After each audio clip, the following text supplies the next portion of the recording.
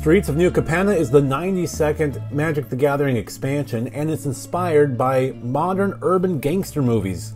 Think like early 20th century Boardwalk Empire type stuff. The set comes out on April 29th, 2022, and when it does, Magic players are going to be treated to 5 mechanics, 4 of which are brand new. Let's start with that returning mechanic, Hideaway, which made its debut years ago in Lauren. Though the ability has gotten a slight tweak since its debut. Back then, the ability was just Hideaway. Now, it's Hideaway with a number behind it. It's an enters the battlefield triggered ability.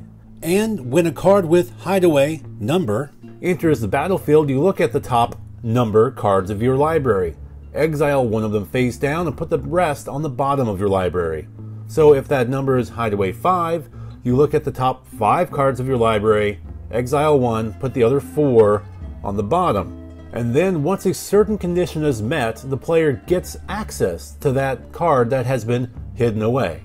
For example, on the creature card Wiretapping, which is Hideaway 5, it also says whenever you draw your first card during each of your draw steps, draw a card. Then, if you have 9 or more cards in hand, you may play the exiled card without paying its mana cost. That means, for this example, if you have a hand of at least 9 cards, you then get access to that Hideaway card. Next is Alliance, and it's an ability all about having a lot of creatures. In specific, Alliance highlights triggered abilities that trigger when another creature enters the battlefield under your control. Think of it almost like Landfall, but for creatures. And it's a pretty straightforward ability. And if you control multiple creatures that have an Alliance ability, and a creature comes into play under your control, all of those Alliance abilities trigger, and they can be put on the stack in any order. But keep in mind that the last one put on the stack will be the first to resolve. Furthermore, if you are casting a creature that has its own enter the battlefield ability, that trigger also gets thrown in the mix with all of the rest. The new Blitz mechanic is an alternate cost that appears on several creature cards, which means you could cast the creature for its normal traditional cost, or you can play it for its Blitz cost. Either way, the mana value does not change. It's always going to be whatever it says at the top of the card. Using Blitz to cast a spell can do a number of things. First off, the creature gains haste, and the ability, when it dies, draw a card. Now the blitzed creature will be sacrificed at the end step, so you're gonna get that card regardless. But if it dies before that, such as in combat or something in between, then you still get to draw that card. However, if the creature gets returned to its owner's hand, or gets exiled, in other words, does not die, you will not get to draw that card. Something to keep in mind. Casualty is a new mechanic that's kind of reminiscent of Kicker, in that it is an additional cost that appears on various spells. The way that additional cost works is, for cards with Casualty, you have the option of sacrificing a creature of power equal to or greater than the Casualty number. For example, on the card A Little Chat, gets Casualty 1, meaning you can sacrifice a creature with power of 1 or greater, and there are Casualty 2 and 3 and so on. Now, if you choose to do that, the triggered ability will create a copy of the spell being cast. And if that original spell required targets, you get to choose new targets for the copy.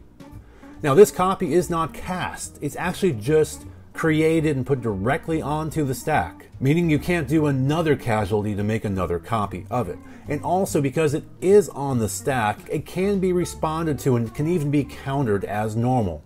Also, the copies will resolve before the original spell, because that's how the stack works. Connive is an interesting new mechanic that has payoffs in a couple of different ways. So when Connive fires off, this is what you do. First, you draw a card and then discard a card, which is a nice way of cycling through your hand to get to the cards you would rather have, or to get rid of extra lands you might not need. However, if you choose to discard a non-land card, you then get to put a +1/+1 counter on the conniving creature, which in turn could make them more of a threat over time.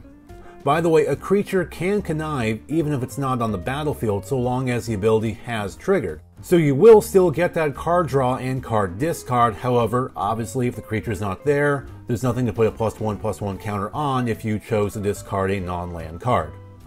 And finally, the last new mechanic being brought in with Streets of New Capenna are shield counters. Found mostly on creatures, though occasionally on other types of permanents, shield counters are designed to make it more difficult for your opponent to get rid of those permanents. How? Well, first, if a permanent with a shield counter on it would be destroyed by an effect, like say being on the receiving end of a Doomblade, the shield counter is removed instead of the creature being destroyed. Also, if a creature or planeswalker has a shield counter on it and they receive damage, that damage is prevented and the shield counter is then removed. But just so you know, if that damage is unpreventable, the shield counter will be removed and the creature or planeswalker will be dealt damage, because the shield counter was not allowed to prevent that damage. Also, each instance of damage or destruction will only remove a single shield counter. So, if you have something with more than one shield counter on it, it still only triggers once per instance. And that could keep your permanents around much longer than your opponent might like. So there you have it, the 4 brand new and 1 returning mechanic that will be found in Streets of New Capenna when it releases April 29th, 2022. I'm Barry White from Magic Untapped. Thank you for watching.